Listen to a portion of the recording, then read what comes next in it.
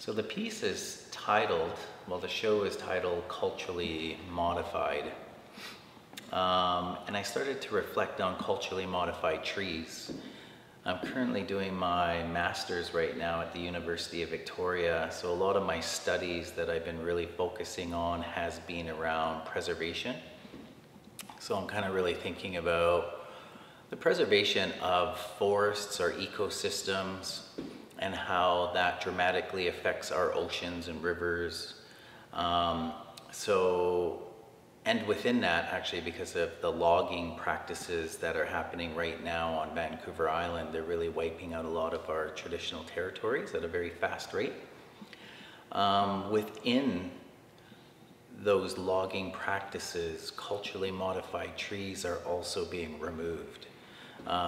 So for people who don't understand what a culturally modified tree is, it's where the bark has been pulled from the tree to be harvested. So traditionally, us as Kwakwaka'wakw and many other Indigenous people up and down the coast, we have used cedar bark for regalia, for clothing, for baskets, for, masks, mats, all sorts of things. And we've always given thanks to the cedar tree because we call it the tree of life. But we have stories that run so deep into the relationship that we had with the environment and with the trees. I mean, science is starting to catch up now, and they say, trees have this ability to speak to each other, that they connect, through this network, through the root system, where they're pulling nutrients and feeding fungi, and that, helps with the nutrients back, and then the trees kind of formulate and work in this kind of amazing, we call it networking. But I think from an old perspective, when I'm reading stories, is that the Indigenous people of that time already knew that. I think there was a very profound relationship that was there. And it's something that has been severed even with us today as Indigenous people, thinking about our relationships to the environment. Colonization has pushed us away from our traditional territories, put us on reserves. But it's also the effects of time right now has really severed a lot of those more deeper meanings and why we used to do the things we did. We didn't cut the entire tree down. We only pulled one strip of bark because the tree would continue to grow, and it would close that one strip where the bark came off. And if we needed planks, we would go to other certain trees and we could make a wedge and pull a plank out of a tree and still allow the tree to grow. So the gratitude that we gave back, to these, living organisms that were all around us, deep within these very lush ecosystems. That's the attention that I'm trying to bring back. So I'm using ancient origin stories, these stories that talk about, our very beginnings, that laid a foundation on what these relationships were really meant to be. So we talk about the first ancestors coming from the heavens, and they descend from the sun, the stars, from, the cosmos. Our culture talks about the Milky Way. We talk about all of these different things that were bestowed upon us in descending here. So we built the first house, and there are these houses of knowledge, houses of sharing knowledge, a house of security. But the teachings that were in that foundation that was being built was really about the harmonious relationship that we had with the environment. That, only take what you need, pretty much, that we are guests to this planet. The planet, the trees, and all of these living organisms are one with it. And we considered ourselves one at one time from an ancient perspective, and that's changed over time. And I think, in this modern day and age where we're still searching now for that connection again, to be reconnected. So the piece talks about the raven Utmeth. I'm from Alert Bay, I'm Numgees, and within my nation, we referred to him as Utmeth. Many cultures have the raven and have their own stories, but to us, he was Utmeth. And Utmeth was the one who brought light to the world. And they say in the beginning of time, the world was in darkness. And it was him who, he went through all these different obstacles, I guess you can say, just to make a long story short, to obtain light from a great chief to bring that light to the world. And light meaning stars, moon, the sun. And they say in the beginning he was white and he had a really soft song. So anyway, through his trials and then of obtaining light, he burnt his tongue on the elements of fire, and as he was flying through the smoke hole from the chief's big house, the soot made him black. So that's why today the raven is black, and now he has a really hoarse sound, and it's not a pretty song because he burnt his tongue. And that was a reminder of what he went through. But the message that came back from Utmeth wasn't so much about the literal translation. It was the world was in darkness because we were searching for something more, and we needed more connection and more understanding, and it was the ability to learn, his ability to pass knowledge. So what he was bringing was enlightenment. He was bringing that sense of connection to everybody, that we are all here together and we need to work together. So he said to mankind, I will give you the light, the day of light, and what comes with that is darkness. So as you're going on your spiritual quests and you're cleansing and you're bathing and you're being one in the forest with all of these other living organisms, to remember that.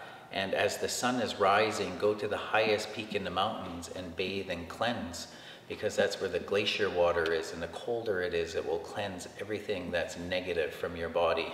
And you do that as the sun is rising, because the higher the sun gets, the stronger it makes you, and it's more whole. So the raven said to live within the day and not to forget about yesterday. And that's why we cleanse and that's why we bathe, is because we're a progressive culture. And it's about moving forward all the time.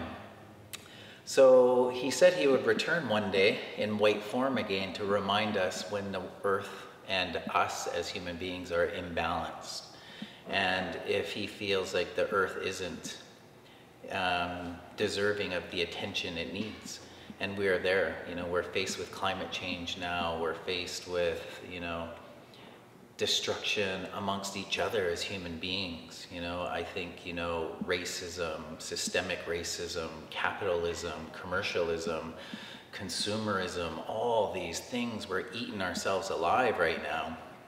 So Utmeth is here to bring attention to that, to kind of restore that balance. Because we can't no longer move and go forward at this rate. So I did the piece to really exemplify some of these ancient teachings that we can take into this contemporary time. Traditionally, I studied as an apprentice from a master carver, and I learned how to carve wood and do traditional design. But it wasn't until I began my master's in fine arts at the University of Victoria where I started to ask myself some deeper questions around preservation and my place in it all as a traditional wood carver. I think, traditionally we'd like to say, it's our given right from the very beginning of time. The forests are ours. It's our material. It's how we should express ourselves. But I feel personally that we've reached a point where we can no longer even share in that perspective anymore. We have to stand in solidarity with what is happening to Mother Earth. And if it means preserving our forests, then it means looking at alternatives in materials and how we're going to be storytellers. So the piece talks about, Utmeth, who is in contemporary materials standing on a cut block, and it's the tree And it's saying, it's almost like a birth of a new story. So he's here to remind us to bring balance, but the materialities that are being used is also a way of me expressing, hey, we can still be storytellers and talk about, all of these great things that make us who we are as Indigenous people, but we can still act within preservation too when we talk about forests and our ecosystems. So the Umesh is standing on the cut block for that reason, but he's surrounded by these big planks, and the planks are the house planks, and it's the collapse of something that wasn't working.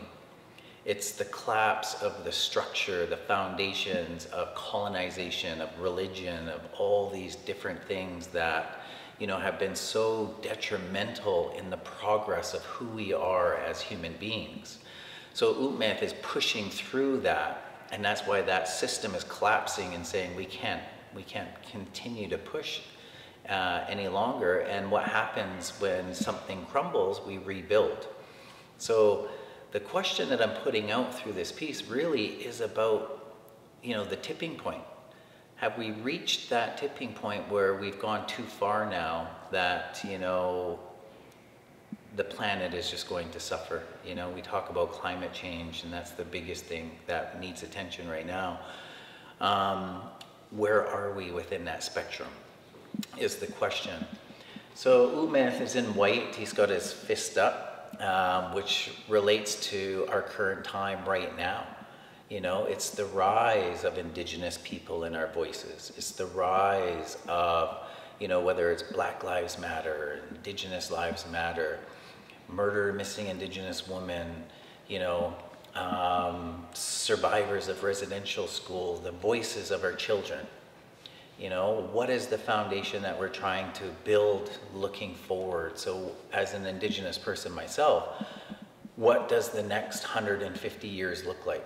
If the past 150 years of Canada has been so detrimental to who we are as Indigenous people, what are we going to do for the next 150 years to make sure that we are also upholding our responsibilities? Because we carry a responsibility from our ancestors that Utmeth placed upon us to also heal, to also move forward, to share that knowledge with the world, to share why these things are important. If we hold on to the ingredients right now that can help make the world a better place, then that's a responsibility that was placed on us from the very beginning to share that connection with people. And I just really believe in that. And anyway, the one fist is up, and the other hand is the left hand, and it has a totem pinky on it, because in Western cultures, it's the left hand, the left pinky is the finger of information. So I'm questioning what that information is. And has that information been relevant? Or does it hold some sort of meaning within this current place where we are and where we're going? So for me, I was looking at everything that Western culture, we talk about Western, I'm talking about, European influence coming out of, the dominant cultures that have taken over our country today as Canada and forced so much upon us as Indigenous people. I'm putting that hand down because it's not relevant anymore. It's up to us now, to be the authors, to be the storytellers of, to bring the message forward. And they say Utmeth was the messenger. He's the raven. He's the one who brought everything. So it's been really enjoyable working on this piece because Utmeth went through many different, trials and obstacles. He was the first one to obtain water, and he was the first one to give rivers and, and give it, the nurturing ability that, Mother Earth gives to us through rivers and water and nourishment. He dove to the deepest depths, in the oceans, and he established plant life for that to grow on Earth, and plants turned into medicines and different things like that. So he really is a creator in many different ways. And, religions have their messengers all over the world, whether it's a faith or whatever it is that you believe in. You know, it could be Buddha, it could be Jesus, you know, it could be Baha'u'llah. It doesn't matter what faith you look at, but they're messengers that have all descended to bring a message to the world about what it is to keep good faith and a good balance. And I believe, you know, we had Umet, and he was the one who kind of brought those first messages. So it's really about a resurrection in some sort of way of the messages that, you know, that we have been ignorant to, and I think, you know, deserves attention again.